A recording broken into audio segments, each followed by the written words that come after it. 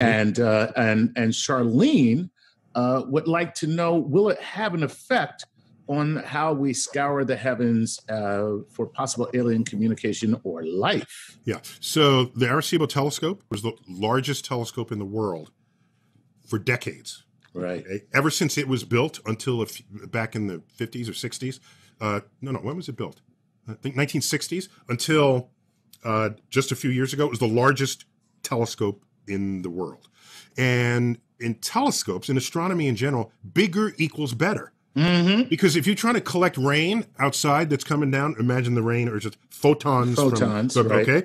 And you want to collect it, you can use a thimble, you can use a bucket, you can use a cauldron. Or a swimming pool. You use the swimming pool, you'll get the most amount of raindrops. So it's that simple. It's not more complicated than that. So bigger equals better.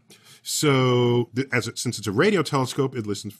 It observes radio waves, and pulsars gives off rapidly rotating neutron stars gives off radio waves.